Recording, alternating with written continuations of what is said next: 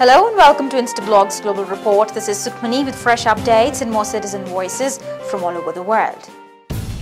Stories for the day are: Sri Lankan war escalating as Norwegian truce is declared dead. United Nations expresses shock at the kidnapping of American UN worker in Quetta.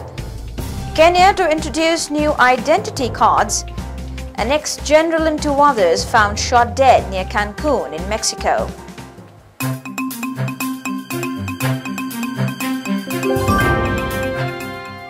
Sri Lanka's 25-year-old civil war with Tamil Tiger rebels will likely escalate into the bloodiest period of fighting, with all hopes of resurrecting Norwegian brokered peace process formally ending. CJ Pankaj Goswami from India says that Sri Lanka should initiate an investigation into the charges of abuse and media assault if it is to retain its victorious image. I am Pankaj, citizen journalist from India, reporting on Instablogs. The Sri Lankan government, it seems, has decided to go full throttle against the Tamil rebels in the best interest of the nation's territorial integrity. The government has also earned huge accolades for the hard-earned success against the LTTE in the north. However, the reports of human rights abuse by the army against innocent civilians and assault on media are both disturbing and regrettable. The Sri Lankan government may continue battering the Tamil rebels given the right to protect its territorial and sovereign integrity. At the same time, it must initiate an investigation into allegations of abuse and media attacks so that may continue remaining in the good books of its own countrymen. United Nations has expressed extreme shock and dismay at the rare incident of attack and subsequent kidnapping of a UN official in the region of Quetta that has largely been spared the Taliban and Al-Qaeda insurgency racking the northwest.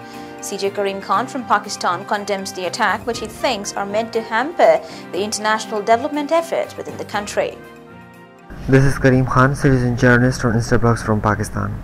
The increasing incidence of kidnapping in Pakistan is an indicator of the rising level of crime.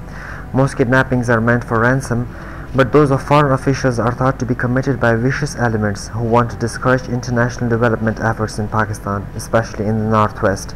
The local people in general welcome such efforts and condemn all kinds of hostility toward foreign citizens who are working toward the development of their areas.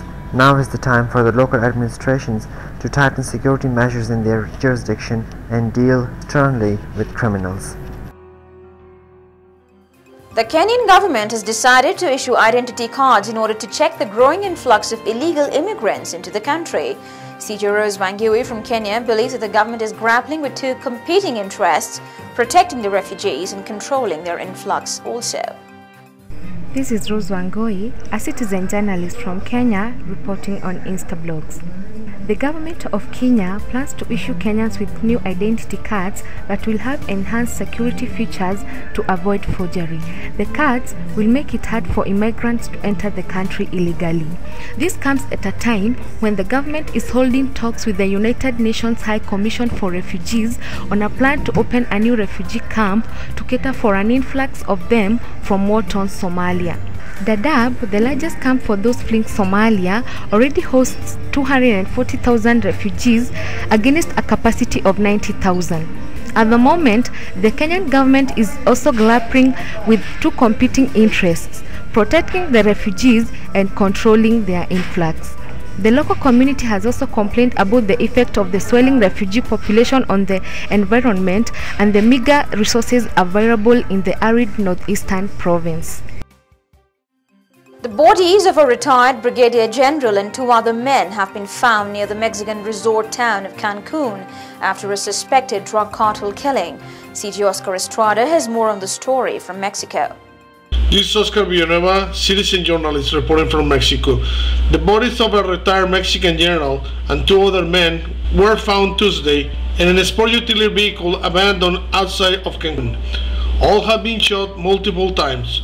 The victims were identified as retired Army General Mauro Enrique Tello, his assistant Julio Cesar Roman, an active duty lieutenant, and a civilian Juan Ramirez. Tello has been working as a security consultant to the local government when he was killed. Officials say they had not located any suspects.